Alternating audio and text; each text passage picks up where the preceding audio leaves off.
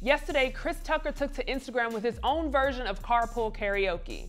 Chris brought out his infamous Michael Jackson impression and sang along to The Lady in My Life.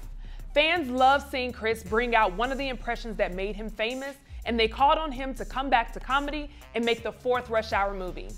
Today on the show, we've got our comedy hype analyst, Rex Garvin, calling in to talk about whether or not Chris Tucker should make a return to comedy.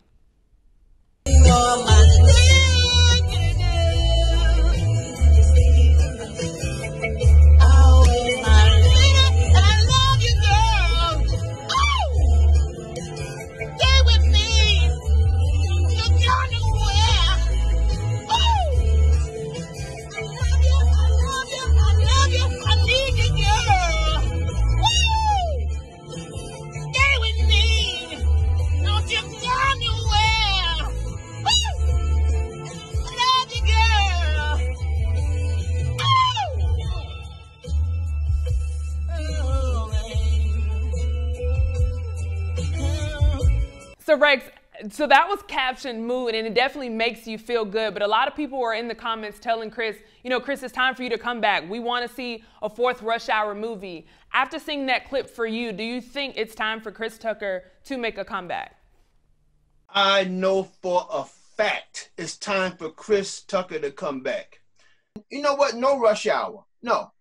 Let's do something different with Chris. Let Chris do another kind of movie. Now, should Chris get back into stand-up? No. Chris should do more movies. In that clip, Chris seems like he's having a lot of fun, and he found his happy. He looks good. He got nice teeth. His skin is good. He got everything going for him. And you know what? Not only is he funny, he feels funny. You can feel there's something very happy about Chris Tucker right now. Why do you think he should get back into movies and not stand up? I know you've talked about on our platform before about him needing that time. And as we know, we haven't seen Chris Tucker in God knows how long. It's been some years. So, he's given that time that you've discussed before. So do you think that, maybe he has a chance in stand up, or what's the reason for him being able to return in movies but not stand up for you? I'm talking from the comedian's mind. It's not player hating. I'm not putting the guy down. Comedy Hype is a channel for comedians first. I'm glad there's audience members, but this is a comedian's channel. I'm talking from a humorous comedian point of view. Chris, stand up, he's somewhere else now. Okay, just like I was talking about Eddie Murphy, that's another level. Chris doing stand up right now, it doesn't seem to be fun. He's a great movie actor now. Keep in mind, Def Jam was a flashback.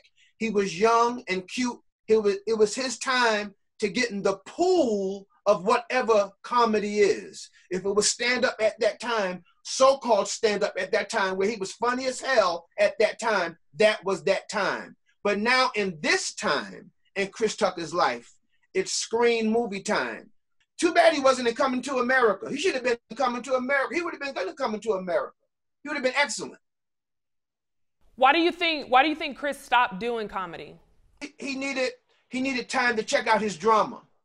Like I said on other videos, I got a lot of good videos here on Comedy Hype. I got a lot of good videos. And for those who didn't know what I said about Chris Tucker, go back and see what I said about Chris. And maybe some of you that was player hating me, you should really see what I was saying. Okay, you were so busy trolling my black ass. You were so busy trolling, you didn't listen to what I was really saying. So now that you kind of know my flavor, how I roll, go back to what I said about Chris. And it's not a put down. It was a deep observation.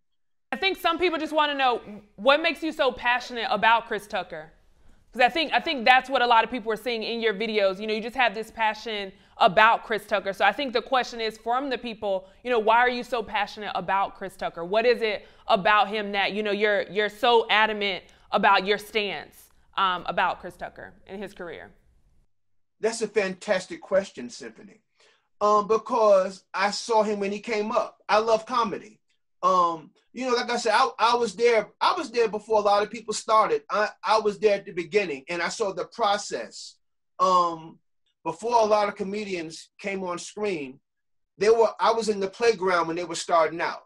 And Chris Tucker, Bruce, Jamario, Chocolate, Small Fry, Tim Murray, so many other great performers, Arnez Johnson. They came to that comedy act and they found another version of themselves at the comedy act. And let me tell you this, Symphony, had the Comedy Act Theater, not no other club in Atlanta, and I'm not play hating, thank God for other clubs because we need laughter, but had the Comedy Act Theater continued, had it been an institution, man, you would have seen different levels of comedy coming out of that club on 8th and Peachtree. And Chris Tucker was from the Comedy Act Theater. I'm so adamant about Chris because I saw his beginning, and I'm a fan of his, and I know what a comic mind goes through. See, the Comedy Act Theater wasn't just some nigga club on the corner. And I hate to say it like that, but I'm keeping it real. That place was really, really deep. Just like you have the punchlines, the funny bones, and the improvs. That's what the Comedy Act Theater was. It was the first black comedy club of its kind. So when I talk about Chris Tucker is an icon, but I have every right to say what I say because I know the formula and the transformation of a comedian. Chris Tucker right now will be good doing more films. Bring us more Chris, bring us more different kind of characters. Some of the characters we've seen before, grow from that, from what people know, but bring something else. It's time for Chris to get back into comedy on film, but not stand-up. Why? Because Chris is not really a stand-up comedian. I think that's what a lot of people are wanting. I mean, they're putting in the comments, you know, we want to see more of you, especially in film. But someone who is passionate as you, Rex, and you've seen Chris, you know, grow up, what would be your message to Chris if he sees this? What is the message that you want to send Chris Tucker at this time in his career from Rex Garvin? Okay, thank you, Symphony. You asked some great questions. Thank you, Rex. And I'm serious too. I mean, there's not like an intelligent person asking you questions. Bless you. Chris should, you know what here's what I would do with Chris. Instead of doing stand-up, I would do one-man shows, like theater shows. I'll do one-man shows where people can see him live, have a nice set in the back, and him doing one-man shows, that kind of comedy. Not stand-up, but I call it theater comedy. He have a couple of, maybe have Sherman Golden with him, have a couple of his friends, because Chris got a lot of comedian friends in Atlanta that love him. So Sherman Golden's one of them. Sherman's been knowing Chris from way back. Right. Have Chris's crew with him and do something on stage, you know, and I think that'd be really good for Chris to do some live comedy shows with other people around him. The same thing Tyler Perry's like a genius at that too, of course.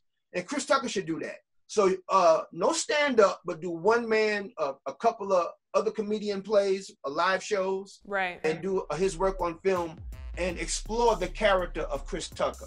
Thank you, Rex, so much for calling in. You heard from us. Now we want to hear from you in the comments below. After seeing that clip of Chris Tucker, do you think it's time for him to return to comedy? For Comedy Hype News, I'm Symphony Thompson.